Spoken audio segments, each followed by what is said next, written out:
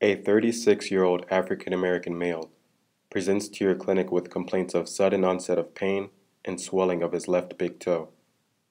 Past medical history is insignificant. He does not recall any trauma to that area.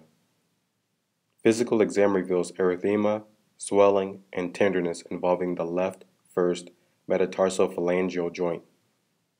Fine needle aspiration of the joint is performed.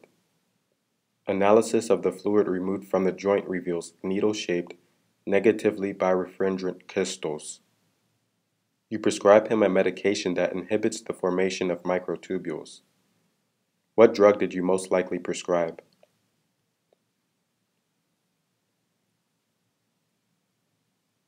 Colchicine. Colchicine.